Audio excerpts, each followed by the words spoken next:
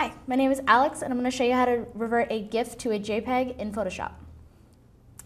So not every web server or every program is going to be able to open a GIF or show a GIF. So what you can do is actually go into Photoshop and revert it to a JPEG or a JPEG, which is a different format of picture file. So when you're in Photoshop, if you open your GIF file, all you have to do is go to File, Save As, and then under Format, you just select.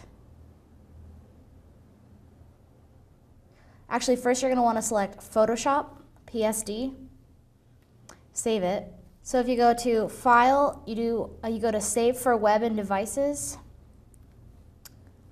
and here you can select JPEG, and select High Quality, so that way it'll preserve the quality of your image. And then save and save the name. And then it will save it, so then you can go and find it as a JPEG.